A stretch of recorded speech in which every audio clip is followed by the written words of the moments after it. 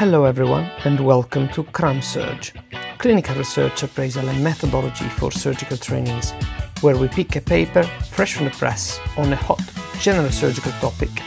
We review it for you, we present it for you, we critique its methodology for you, and provide top-of-the-field expert opinions and teaching on research appraisal and methodology. My name is Gio Perrin, and together with Professor Sababala Subramanian, Adam Haig, Ben Wood and Josh Lau, we bring you CRAMsurg from the wonderful region of the Yorkshire and the Humber. Today we are going to review a paper entitled Prophylactic sublay non-absorbable mesh, positioning following midline laparotomy in a clean contaminated field, the PROMETHEUS trial. This will be followed by a teaching session by Professor Sababala Subramanian on problems with multiple statistical testing. Perfect. So welcome to CRAMsurg. So this month, we're going to be discussing the PROMETHEUS study, which looks at prophylactic sublay non-absorbable mesh position following midline laparotomy in clean contaminated fields. It's a randomized controlled trial published in BJS, comes from Italy, and it was published in April 2021. So now I'll hand over to Gio to give you some more background. Yeah, just a few words. I'm sure most of you know how common incisional hernias are after an emergency laparotomy. They're reported to happen in 5 to 20% of people. It can hit up to 70% in patients with significant risk factors, from smoking, diabetes, to postoperative wound infection. So very, very, very common. A variety of techniques have been described in the attempt to reduce the risk of developing this type of hernias, from small bite closures to a variety of layers, and the use of mesh augmentation. The role of mesh in this context is quite unclear. The evidence seems to be suggestive of the fact that it's safe. However, in a clean contaminated setting, we don't really know. Hopefully this paper will be able to shed some light on the topic. So ball back to you, Jack. Yeah, so in terms of shedding light, this is the overall aim of the study. Let's see if small bite midline laparotomy closure using a slowly absorbable running suture, how that compares to a closure which also uses a sublay mesh in the patient group which we've defined. So if I can think about this more in a PICO format, the P is obviously patients who are having midline urgent laparotomy, and we've already said it's for clean contaminated surgeries. The intervention is going to be those patients who receive a mesh supported closure, and again that's laid down in a sublay fashion, which Gio will show you in a diagram in a second. The control group are just receiving primary abdominal wall closure without mesh, and the primary outcome we're going to look at is incisional hernia rate. Gio, if you could talk some more about the methods.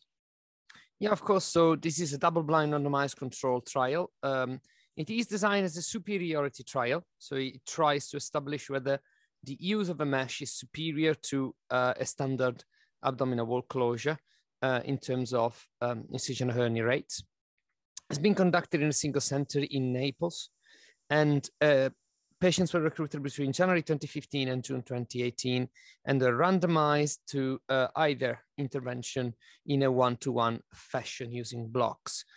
Interestingly, randomization was performed just before the onset of the abdominal wall closure, and patients were randomized, so intraoperatively, to either mesh augmentation, which was positioned in a sublay fashion, so behind the muscles, or primary closure. Not exactly standard primary closure though. They used a 2-layer small bite primary closure, and we'll talk about it a little bit later. So ball back to you, Jack. So for exclusion criteria for this study, so first of all of the operations were performed in the A. Rizzoli Hospital in Naples. They excluded patients who were below 18 years old, those who had a life expectancy which was less than 24 months as decided by the operating surgeon, pregnant patients, patients who have been recently immunosuppressed, and wounds which were less than 10 centimeters, and then of course any wounds which were not defined as clean contaminated. The paper also states that patients with existing hernias and who did not have a virgin abdomen were also excluded, although we found some issues with this when reading, which we'll touch on later. Back to you, Gio. Right, so let's have a look at their outcomes. So the primary outcome, as we mentioned, is incisional hernia rates. Now, how is incisional hernia rate defined and when? Well, they define it both with clinical examination and ultrasound examination. And this is particularly focused on the 24 months outcome. So that is the primary outcome. However, data is collected at 3, 6, and 12 months as well.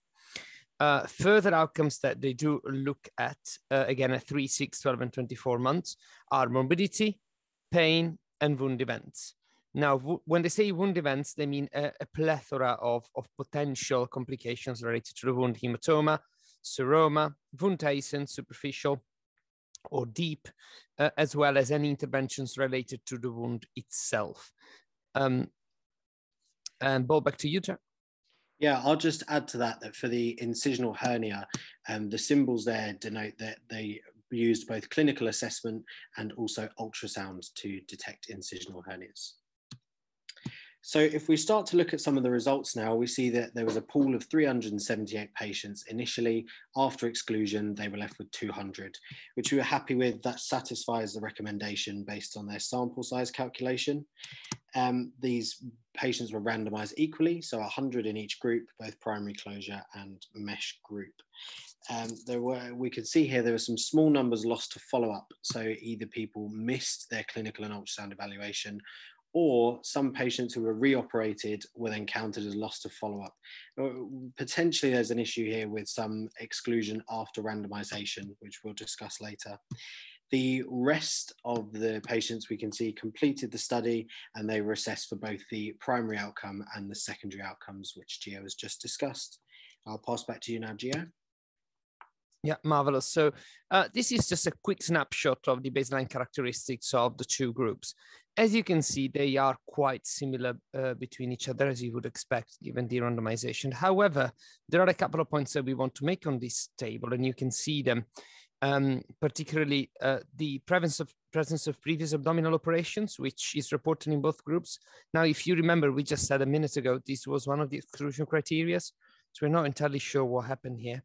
And other abdominal hernias are also reported in both groups. Now, obviously, this could be groin hernias or femoral hernias, so relatively relevant, but it's not clear from the text or the table whether any midline hernias were actually present in either group. So, Bo, back to you, Jack. So I've made this very simple table just so it's a bit easier to see, and this is ripped straight from the results which were in the paper. So this is looking at the primary outcome, which was incisional hernia rate at 24 months. And we can see that in the control group, 21 hernias were found in total. 14 of these were found clinically and then confirmed with ultrasound, and 7 were only ever found with ultrasound alone. They were not found on clinical exam. In the mesh group, there were 6 total incisional hernias found, again, 3 of which were found on exam and then confirmed with ultrasound, and 3 were only radiologically evident. The p-value here is less than 0.02, so they believe there's a statistically significant difference between these numbers. So from this, they proposed in the paper that mesh repair protects against incisional hernia formation. And when they performed univariate analysis, they came up with an odds ratio of 0.27, which was statistically significant. And then performing multivariate analysis, they also found an odds ratio of 0.11, again, statistically significant, which suggests that mesh repair does protect against incisional hernia formation. The multivariate analysis included other variables such as age, sex, BMI, smoking, recent steroid use, and diabetes. So I'll pass back to you now, Gio. Of course. So this is just a quick snapshot of postoperative wound events and surgical site infections in the two groups. As you can see, they're quite similar. There's a tendency to develop more seromas in the mesh group. This is kind of expected, although the authors do justify the use of a 2-layer technique with some dissection between the layers in order to make the 2 types of closures more comparable between each other in some sense. This does not reflect in the formation of seroma in this particular case. And as you can see from the rest, morbidity and blood transfusions are pretty similar. 1 deep infection case was reported in the mesh group and 2 in the control group. Now, obviously, this does have much more severe consequences in the mesh group because the mesh needs to come out. And these patients actually had their intervention for that. So, Bo, back to you, Jack. So both me and Gio discussed the limitations now. So I've on the left here, I've just got the limitations which the authors themselves acknowledged in the paper. They noted that they excluded wound lengths that were less than 10 centimeters. They acknowledged that their follow-up was limited to 24 months and no further. They described that the closure technique used in the control group was actually multi-layer. Now they justify this by saying they wanted the two closures to be as homogeneous as possible, but obviously using a multi-layer closure for kind of midline laparotomy is not really standard practice. So we need to be aware that may affect the results. And then they also acknowledged that they used ultrasound rather than CT to detect hernias. Gio, you've got a few points we found whilst reading. Yeah, just a few other points that we wanted to make, really. So looking at the protocol of this study, they obviously use ultrasound, as Jack mentioned multiple times, to assess for the presence of hernias. Now, the vast majority of non-absorbable meshes would be visible on ultrasound, so at least that component of the primary outcome is actually not blinded. Also, you can't really prevent a radiologist or a radiographer or sonographer to write in a report whether they can see a mesh or not. And that report will unavoidably end up in the hands of the clinician that is assessing the patient afterwards. So I don't think blinding success here was particularly high, and the authors don't really report any data on it. We already mentioned there's some sort of unclear points about the exclusion criteria concerning abdominal wall hernias and previous operations. We'll ask the authors about this. The studies that were used to perform the sample size calculations, they mentioned two particularly. They both include a variety of patients, not just clean-contaminated procedures, and they also position the mesh in different layers. So in one study, the mesh is positioned intraperitoneally. In the other study is positioned in an overlay fashion. A lot of hernias here are picked up only radiologically. Not necessarily an issue, meaning that if we decided that is clinically relevant, and because those hernia could potentially incarcerate, fair enough. But in an elective setting, we wouldn't really be offering any intervention to a patient that does have a radiologically, but not clinically evident hernia that is asymptomatic. And we mentioned already exclusion after randomization was performed in a few cases here. The patients, however, in my opinion, did meet the original inclusion criteria and had the intervention they were supposed to have. So I probably wouldn't have excluded them, but this is obviously something that we can discuss. Bob, to you, Jack, for some conclusions. So the main conclusion we found really was that the prophylactic mesh did reduce the risk of incisional hernia following these surgeries that were included. And you can just see there in the perspective table a summary of some of the points which we've discussed in the last 10-15 minutes. So thank you very much for listening. Right. So we're going to talk about multiple testing. Previously, we talked about p-values and confidence intervals. So I'll briefly recap that discussion. But if you did want to go back and listen to that talk, this might then make more sense. So p-value refers to the probability of getting a result at least as extreme as what is observed if your null hypothesis is true, right? And 95% confidence intervals refers to the interval or the range within which the effect size is likely to lie in 95% of similar studies. So we talked quite in detail about these two concepts before, right? We also discussed hypothesis testing. We talked about the null hypothesis, and we talked about type 1 and type 2 errors. And I presented this 2x2 table before, and I explained what the type 1 and type 2 errors meant. So essentially, type 1 error is the error we commit when we reject a null hypothesis that is actually true, right? And type 2 error is when a null hypothesis is false, but the study is unable to reject the null hypothesis. So that's a type 2 error. And the inverse of type 2 error is what we call power. So power of the study is 1 minus type 2 error, or the ability to reject the null hypothesis when it is in fact false, okay?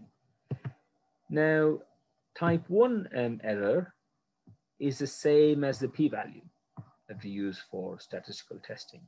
And the convention, is, as you know, is to call a p-value of less than 0.05 as significant.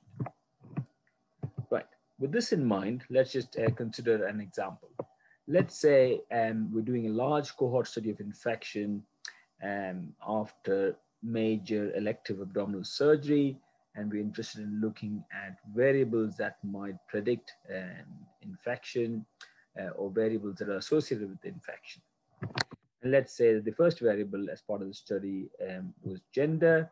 You looked at males and females, and you looked at the infection rates in both groups, and you worked out a p-value of 0.15. Now, ideally, you want to put down confidence intervals as well, but there's not much space here, so I've left the 95% CIs out. Now, obviously, 0.15 is well over 0.05, so you would consider this as a non-significant result. So you would either say that maybe there is no difference between gender in terms of infection rates, or you might say that this study is subject to a type 2 error, that it is unable to show a difference when or if a true difference actually exists, right? So if you have a p-value of more than 0.05, you either accept or fall back to the null hypothesis, or you say maybe you've done a type 2 error. Now you could look at more variables. Let's say we looked at smoking as well, and looked at infection rates in smokers and non-smokers, and you've got a p-value again of more than 0.05. You've looked at history of previous laparotomy to see if that predisposed to infection, and you've got a non-significant result, and you can carry on and on. And let's say that then you finally look, with a particular variable, such as incision here, the type of incision, you've got a significant p-value. Now, when you get a significant p-value, you might say, well, I've got enough evidence to reject the null hypothesis that incision is not associated with infection after major abdominal surgery. Or you might say that you've committed a type 1 error, that actually there's no difference, but this study has shown a spurious difference. Okay. Now, if you're doing multiple tests, you could argue that just by chance you get a significant p-value. And here we've done 1, 2, 3, 4, 5, 6 tests. And you could ask the question, is the type 1 error rate or the p-value still only 0.05%? Right? And that will be a valid question because you've just done tests on as many variables as you could get your hands on. So that's the issue with multiple testing or multiple comparisons. If you've done a single test, the chance of falsely rejecting the null hypothesis is 1 in 20, which is the type 1 error or alpha. And it also goes by the name the false discovery rate. In other words, you're saying you might have stumbled on a significant p-value when actually no difference exists, and therefore you're making a false discovery. So it's called FDR, or the false discovery rate. And it all refers to the same concept. It's the same as type 1 error. It's the same as alpha. Now, if you run more tests, logically speaking, you're going to increase the problem of false discovery. You're going to be making claims when there really is nothing to claim. So if with one test, the risk of type 1 error is alpha, then the risk of not making a type 1 error is going to be 1 minus alpha, right? With multiple tests, the risk of not making any error, any type 1 error in any of these tests is going to be 1 minus alpha to the power of m.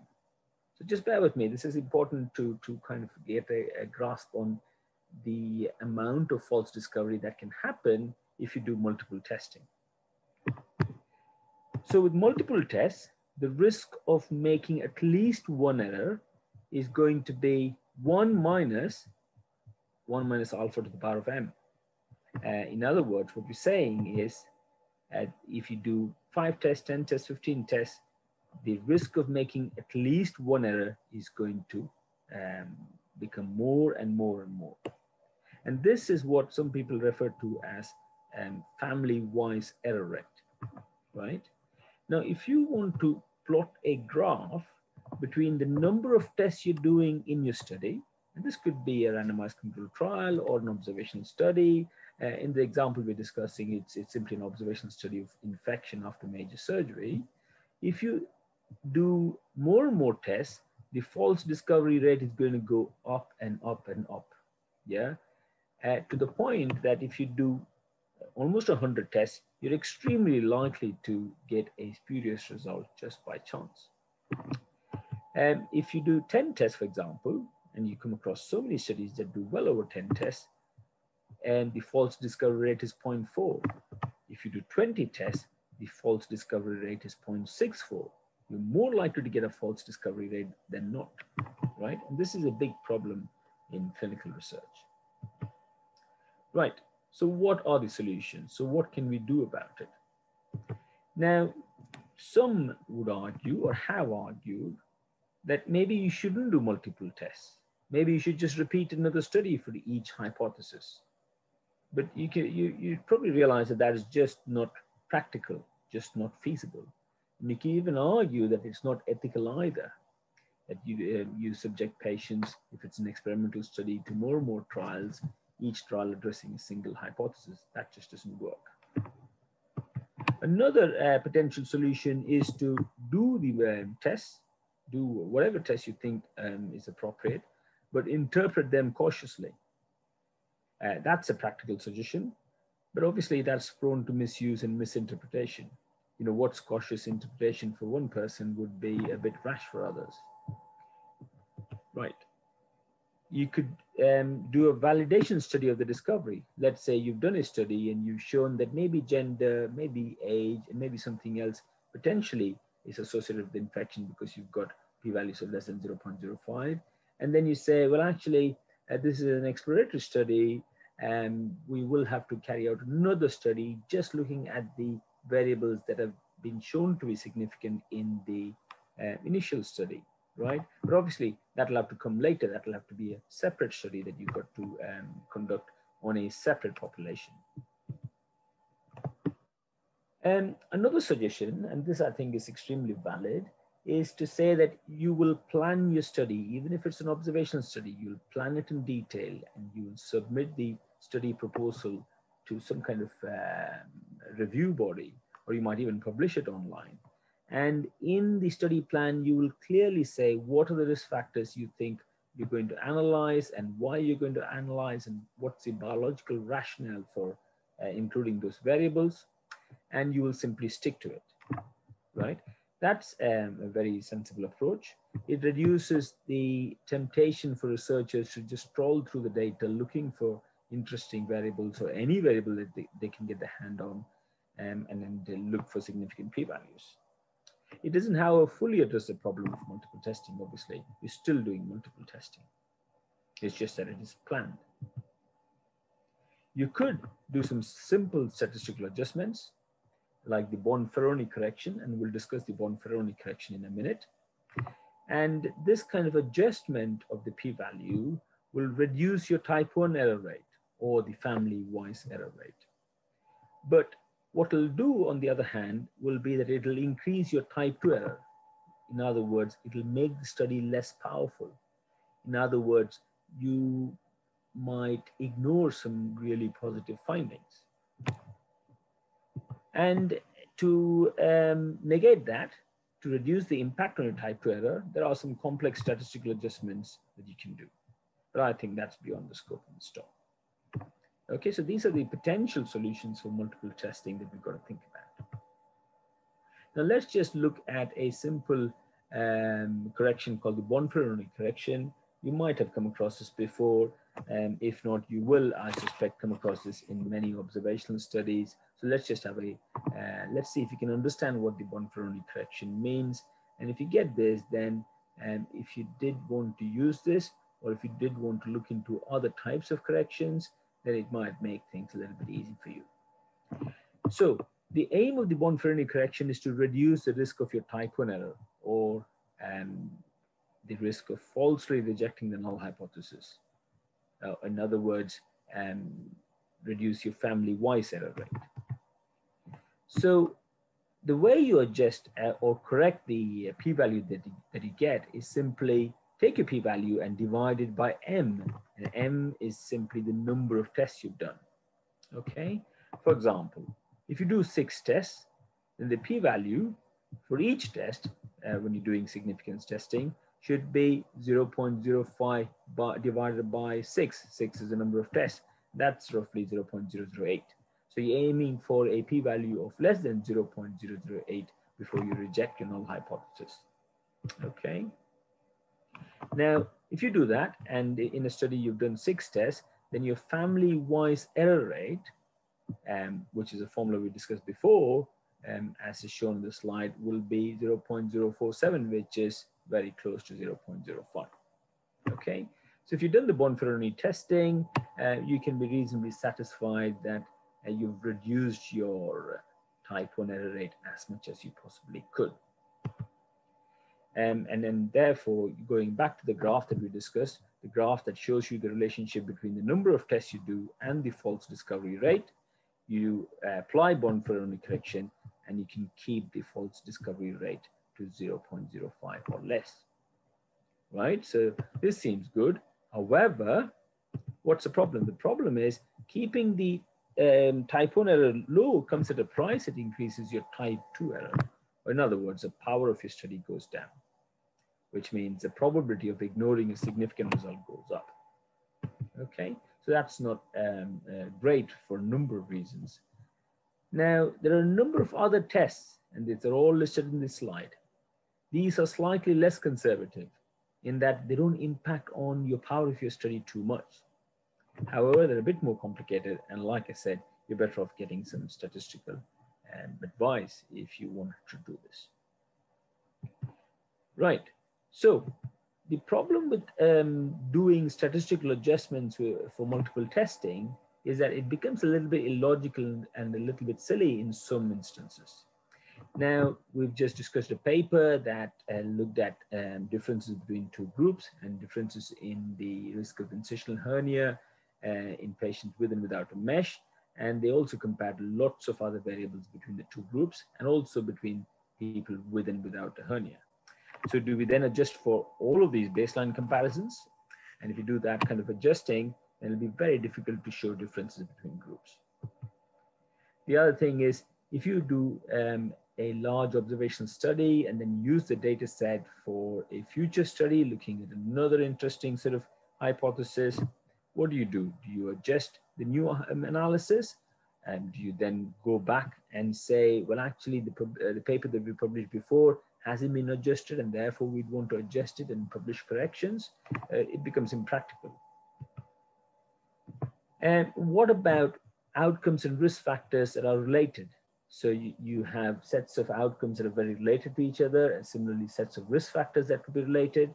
And how do you adjust the degree of the correction depending on relatedness? For example, if you look at outcomes such as infection, you've got superficial and deep infection. And if you add in further outcomes such as readmission, reintervention, quality of life, they can all be very related to each other.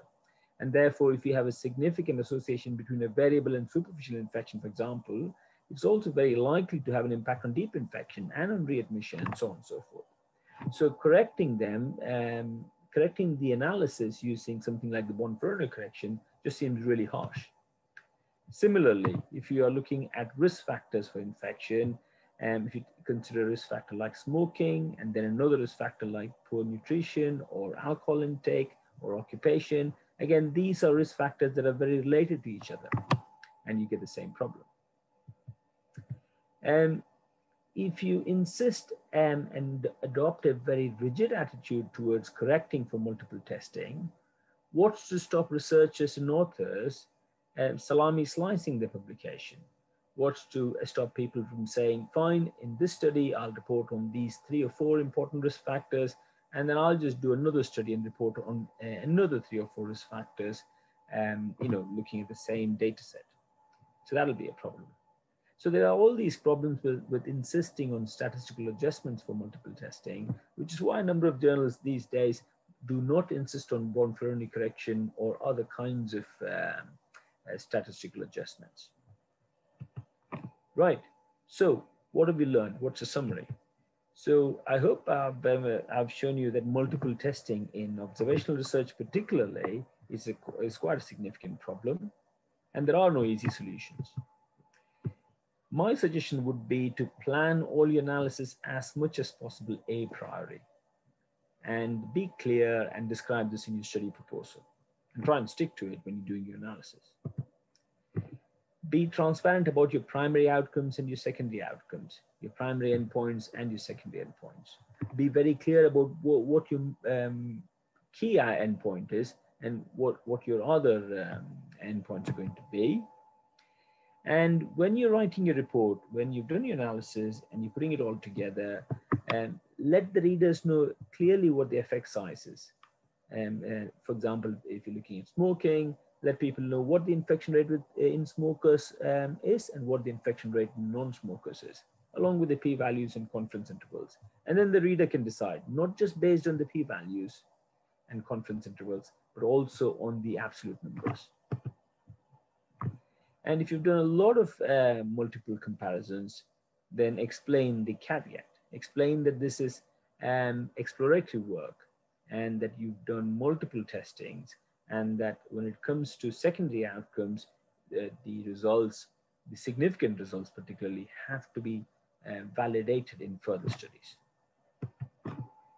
And finally, remember that you don't always have to adjust for multiple analysis, especially if you made it clear that you planned the analysis and that the authors have explained that this is exploratory work and this needs further validation. Thank you everyone for tuning in and listening. Until next time, keep running your life with our surgical podcast.